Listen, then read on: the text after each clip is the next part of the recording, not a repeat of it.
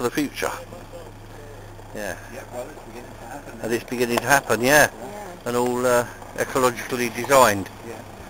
So this is the Universal Hall where we just were. Yeah. And the cafes on one side. Right. You see, basically it's a pentagon. Yes, it is, yeah. And it was specifically designed to be a pentagon. Right. And the ship points due north. Right.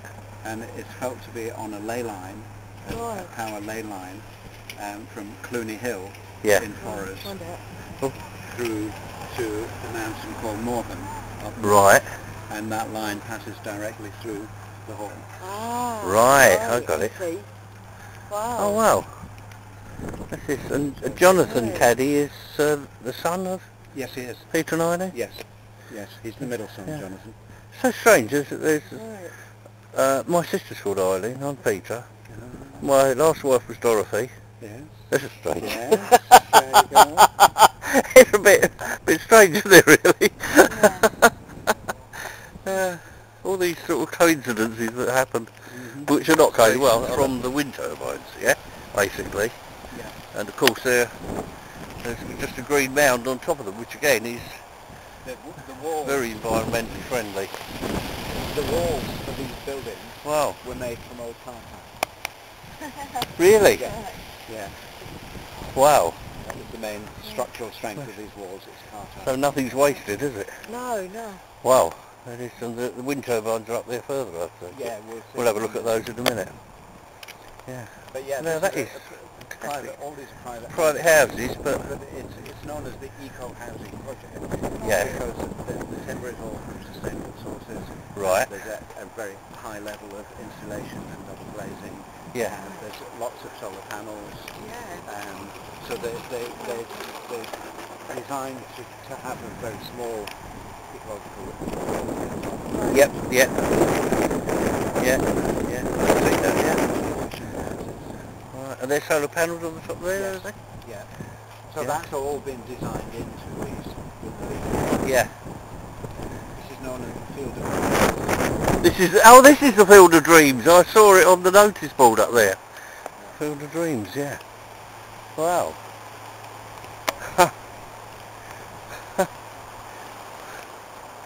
People and bikes before cars always. I like that. I said on the notice there, people and bikes before cars always. Where all those railings are there, as you came up the runway, there used to be a stop sign. Right. Just a regular road sign. Right. Stop. Right. And somebody had put on in little letters underneath, worrying.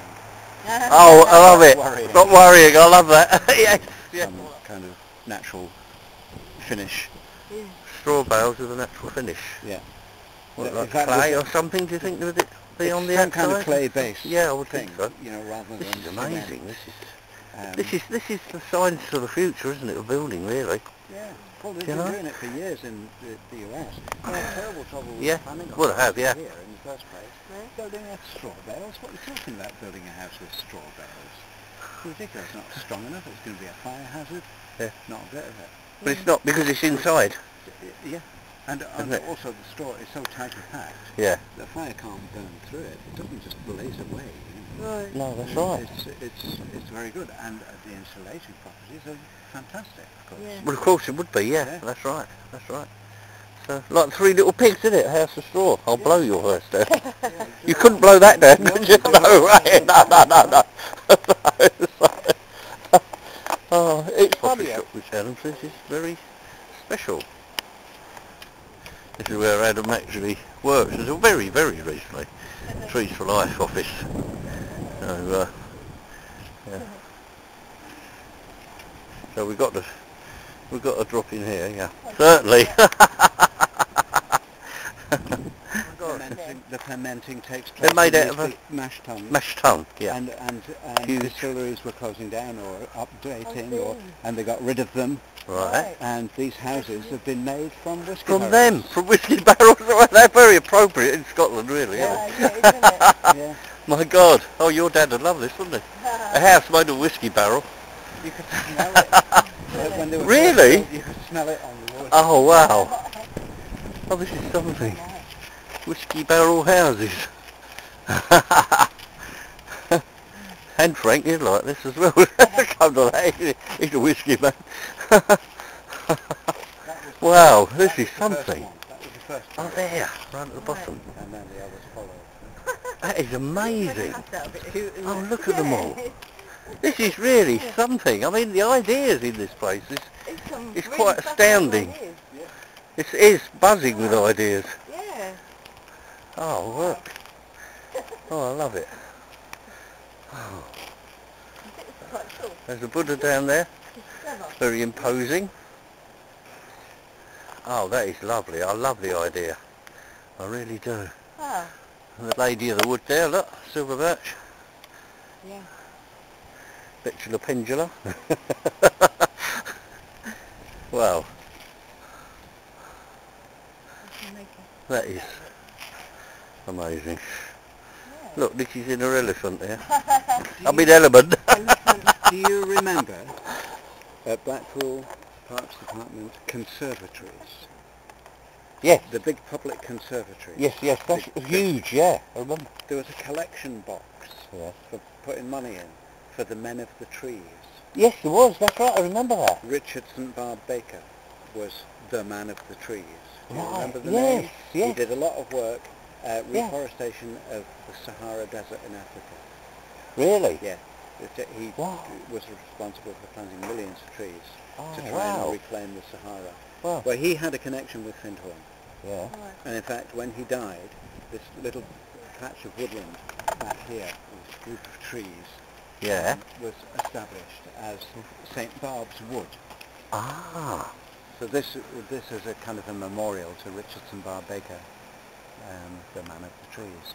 And what a curious thing that old Norman Leach saw fit to have a collection box for the men of the trees in the Blackpool Conservatories. And then I come here and I find that Richard St Barb Baker has a strong connection with Findhorn. It's another connection there, isn't it? Yeah. I'll tell you, Norman Leach, although people sort of thought he was a bit of a sort of Henry VIII type of character, really Scots as well, wasn't he? He was a big Scotsman. And but he's a very spiritual man, you know. You've got to know him. Because which I was lucky enough to be able to get to know him because of my brass neck. And I never called him sir, he's called him Norman or whatever. He took a liking to me, so I got to know the man as a man, rather than just the boss. And I remember at the dance of Christmas, he had a couple of girls on his lap, and I said, "What's this, Norman? A Norman conquest?"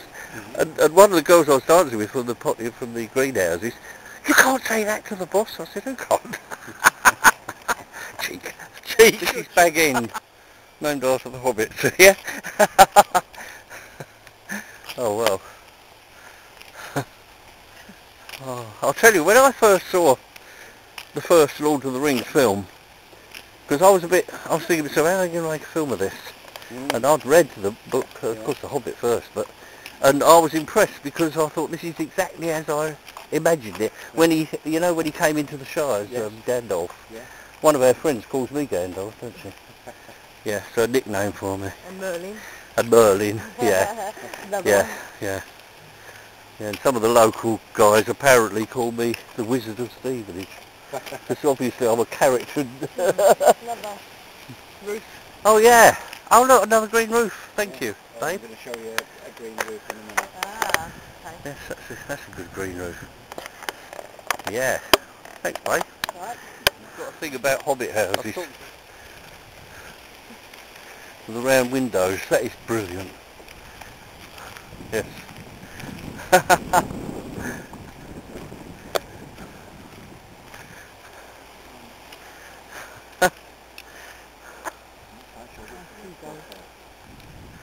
There's a light, so let there be light. And Adam's put the lights on there. That is so beautiful. Well, and of course a lovely view from the windows too, Adam. Yeah. Through there. Brilliantly done. It's beautiful. Lovely, simple. So simple, but simple materials. Yes, simple design. Yeah. That's right. Beautiful natural materials. Yep. And this is natural slate on the floor. Natural slate on the floor, and of course the stones, you can see what Adam was talking about just now. Stone cut in half and polished. Beautiful. Yeah. Right.